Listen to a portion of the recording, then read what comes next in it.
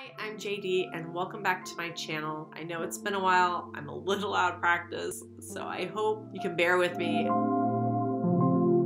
First off, I want to say a huge thank you to all my subscribers and followers for sticking with me for the past year, even though I haven't been uploading many videos.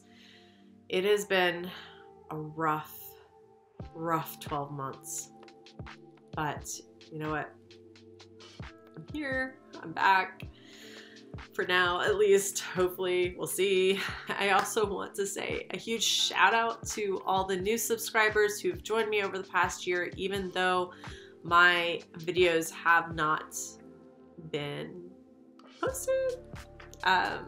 Yeah, so thank you. I hope you guys stick around, and I will hopefully have some more content coming up in the next few months for you guys. First off, I wanted to do a quick little recap of 2021. So 2021 overall was not the greatest, but there were a lot of lessons learned there. If you saw my last video, you know that in February of 2021, I was diagnosed with ankylosing spondylitis and psoriatic arthritis. I have a very difficult time with some of the medications because I am allergic to NSAIDs. I cannot have things like Motrin or ibuprofen. And so that created a whole nother runaround with my insurance. In the past 11 months, I have tried 3 different biologics. I have tried Humira, Enbrel, and I am currently on Cosentyx. I have been on Cosentyx since the summer, so I think it was June, yes.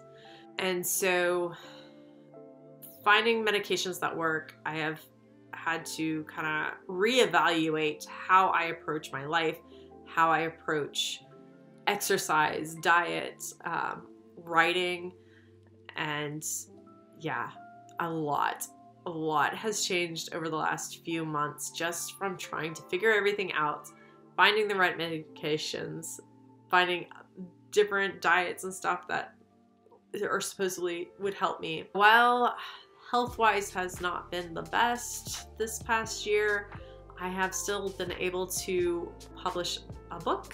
I published the 2nd book of my legacy series, Will of the Witch, and I also wrote over 100,000 words. Woo, I'll put it up there. No, wait, that way. There we go. I published over 100,000 words this year, I wrote over 100,000 words this year. I did not quite make my 150,000 word goal for Get Your Words Out, but I got close, and with everything else going on, I'm gonna call that a win because it was amazing. In 2021, I also participated in NaNoWriMo, which is National Novel Writing Month, and I won that as well with over 50,000 words. So it has been a productive year. Even though there was some challenges, I was still able to hit some goals. I might not have hit them exactly on point. That's okay. I was still able to continue to write and get things done. So, with that said, 2022, here we go. We are a few weeks into 2022 and it is, it's been a doozy. I don't know. I don't know about this year so far. I am not all there, I guess, this year. We'll see what happens. There are 3 areas of my life that I am trying to set goals for the new year. And so the first one is my health. And my health is broken up into like sub goals again. I'm like getting into the nitty-gritty. My physical health is like number 1, the biggest goal I'm working on right now. And I've got a lot of things going on to try to improve my physical health, from keeping up with my medications and following through with my doctor and specialist appointments. I am also trying to lose some weight to help bring my inflammation down as well, focusing on cutting out items, foods and stuff that trigger my inflammation.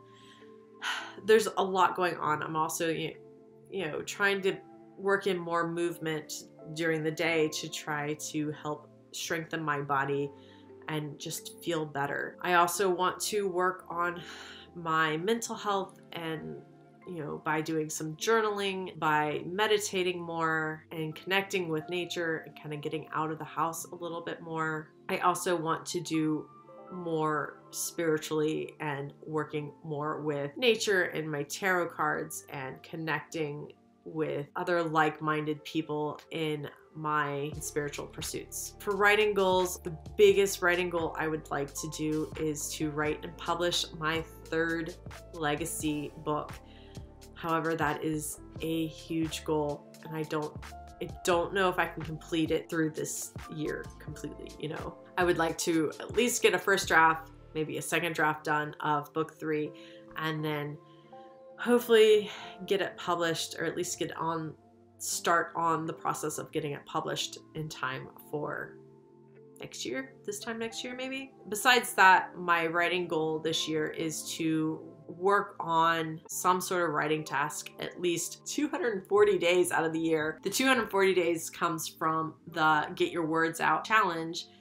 I am doing the habit pledge of 240 days, which I think is journeyman's level. I had done a actual word goal last year and didn't quite make it. And I think if I had done the habit last year, I probably would have made it just fine, because I had spent about a couple, I think 2-3 months of pretty much 0 word counts every day because I was stuck editing. And so I was editing and deleting words and not writing enough new words basically during that time period.